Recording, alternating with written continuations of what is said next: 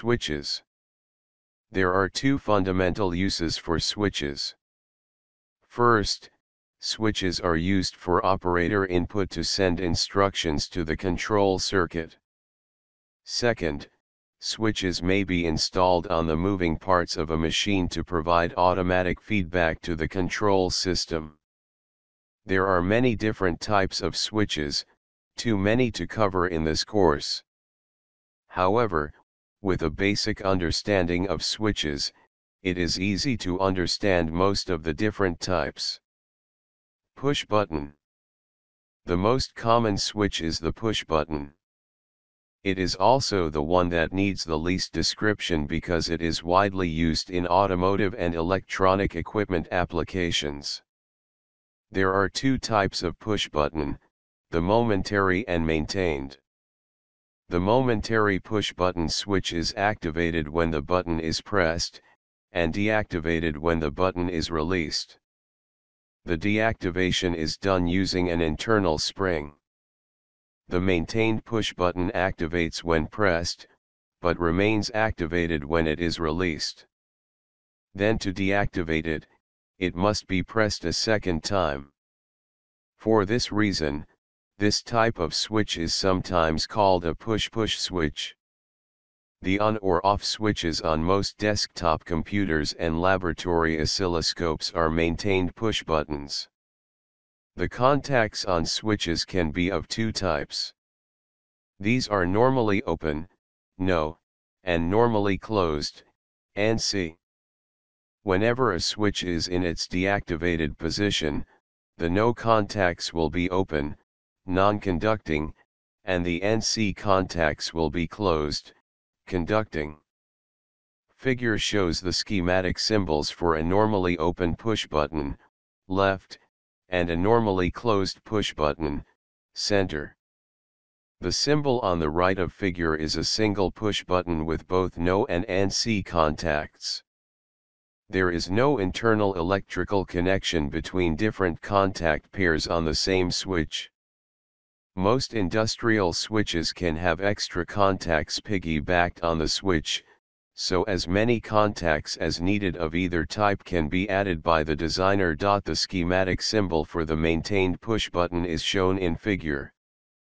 Note that it is the symbol for the momentary push button with a seesaw mechanism added to hold in the switch actuator until it is pressed a second time.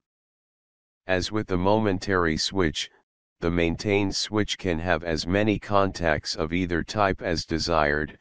Push-button switch actuators. The actuator of a push button is the part that you depress to activate the switch. These actuators come in several different styles as shown in figure, each with a specific purpose. The switch on the left in figure has a guarded or shrouded actuator. In this case the push button is recessed 0.25 to 0.5 inside the sleeve and can only be depressed by and smaller than the sleeve, such as a finger. It provides protection against the button being accidentally depressed by the palm of the hand or other object and is therefore used in situations where pressing the switch causes something potentially dangerous to happen.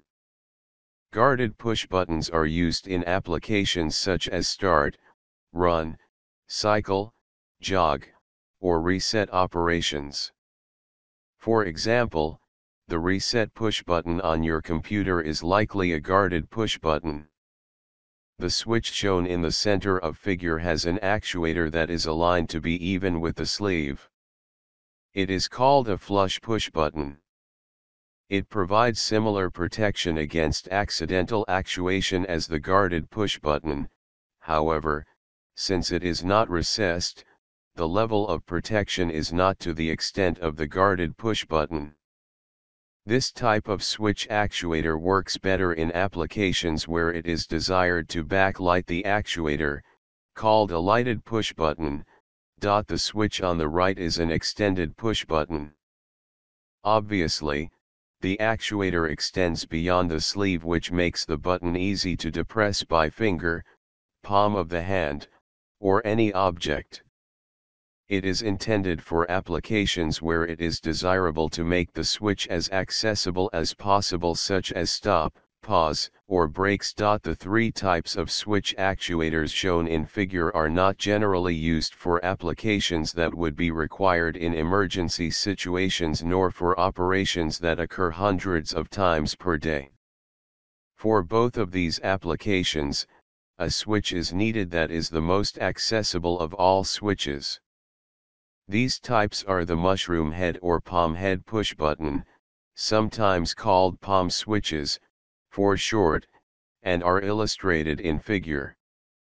Although these two applications are radically different, the switches look similar. The mushroom head switch shown on the left of figure is a momentary switch that may be used to cause a machine run one cycle of an operation.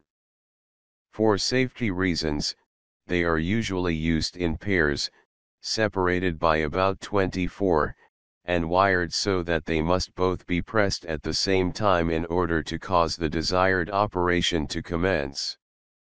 When arranged and wired such as this, we create what is called a two-handed palming operation. By doing so, we know that when the machine is cycled, the operator has both hands on the push buttons and not in the machine. The switch on the right of figure is a detent push button, i.e. when pressed in it remains in, and then to return it to its original position, it must be pulled out, and is called an emergency stop, or e-stop switch. The mushroom head is always red and the switch is used to shut off power to the controls of a machine when the switch is pressed in. In order to restart a machine, the e-stop switch must be pulled to the out position to apply power to the controls before attempting to run the machine. Mushroom head switches have special schematic symbols as shown in figure. Notice that they are drawn as standard push-button switches but have a curved line on the top of the actuators to indicate that the actuators have a mushroom head. Selector switches. A selector switch is also known as a rotary switch. An automobile ignition switch, and an oscilloscope's vertical gain and horizontal time-base switches are examples of selector switches. Selector switches use the same symbol as a momentary push button, except a lever is added to the top of the actuator, as shown in figure. The switch on the left is open when the selector is turned to the left and closed when turned to the right. The switch on the right side has two sets of contacts. The top contacts are closed when the switch selector is turned to the left position and open when the selector is turned to the right. The bottom set of contacts work exactly opposite.